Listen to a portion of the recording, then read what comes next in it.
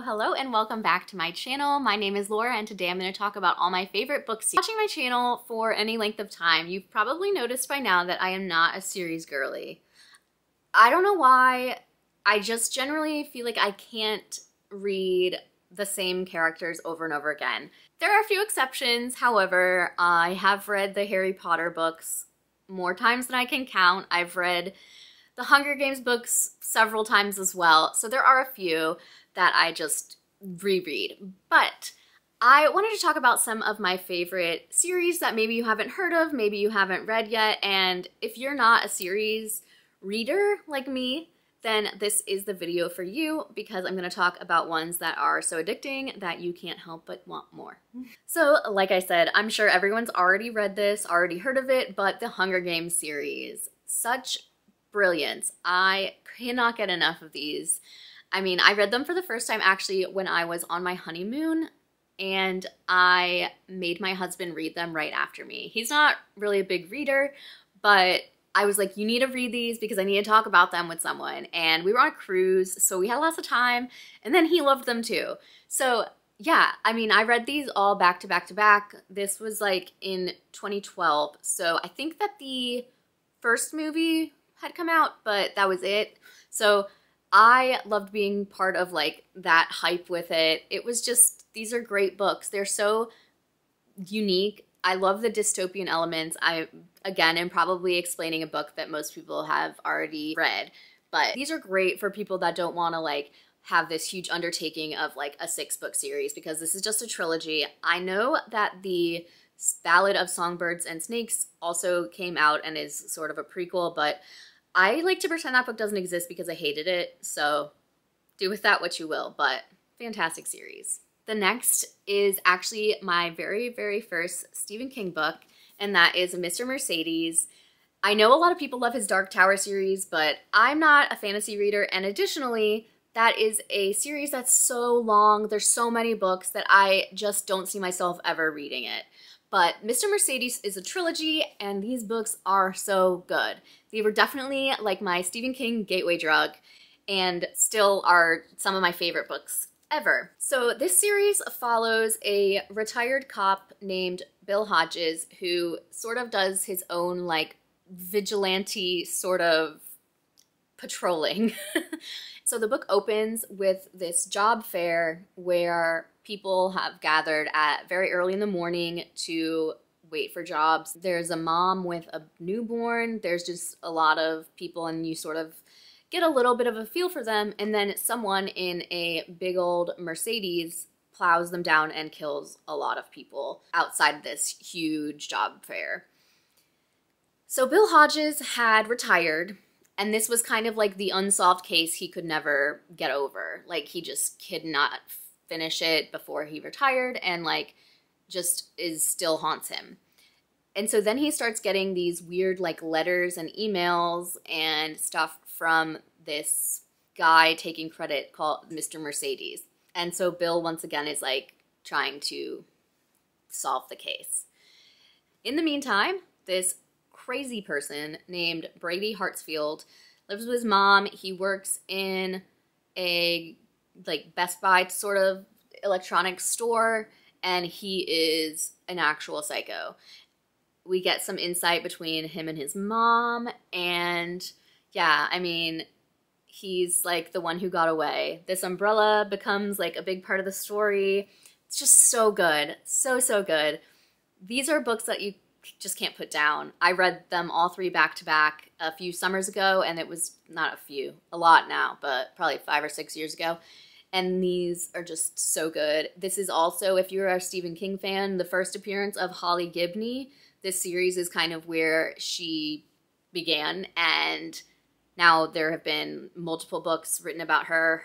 Stephen King's actually next book is just called Holly, so it's all about her detective agency that she ends up, or should I say like a private investigator agency after she, you know, moves on from this case and other stuff. But so good, loved it. And even if you aren't a Stephen King fan or you aren't like a horror fan, this is not a horror. This is like crime, drama, suspense. Something like that, but so good. Definitely give it a try. Again, another kind of popular one, the Scythe series. This is a dystopian YA series. There are 3-ish books, so there is a 4th book, but it is more of a short story collection set in the same world as the trilogy. There are a few characters like crossover, but it's mostly just stories set in the same world. Scythe is about a world where there is no illness, there is no famine, there is no anything like that. It is just utopia, basically. But people still have to die because otherwise the planet would run out of resources, right? So they have to come up with a system to get rid of people. And that is where the Scythes come in. So they are a group of people who are chosen for basically like their goodness and all of that to glean people, which is what they call like murder them. Because otherwise, you know, it's just going to be out of control with more people being born. Additionally, people, because there's no illness, no anything that kills you, basically, people live for so long that the population keeps growing and nobody is dying off. So they come up with this plan, and this is just how it works now. That's the only way that you can die, because even if you like jump off a building, they just go send you to a revival center where they bring you back to life, and like you're maybe out of commission for a few days, but you're basically fine. So this follows 2 people who get selected to be apprentices for the Scythes, and they all kind of flow into each other. There's really good setups, and I feel like this is the only thing bordering on like fantasy that I could get behind, similar to the Hunger Games, which I guess is dystopian, but you know, just like our world, but with some different rule changes, essentially. So good. This series is awesome. Definitely pick it up. Again, more popular ones, but maybe ones you just haven't thought to pick up. The Bromance Book Club. These are romance books, and while you don't have to read them all in order, which I guess is what I would call a series, you should. Because they really do all build on each other, and it's not just like the odd character here and there. There's a lot about all of the men and women in the story throughout the whole series. So definitely start with the first one. So these books are about a book club by this group of high-profile kind of men in Nashville. There's a couple of Major League Baseball players. There is a professional hockey player. There's a country music artist. There's a guy who owns a bunch of nightclubs and has a lot of money. And they basically meet up and read romance novels to learn how to be better partners and husbands and better people to their wives and girlfriends and potential wives and girlfriends.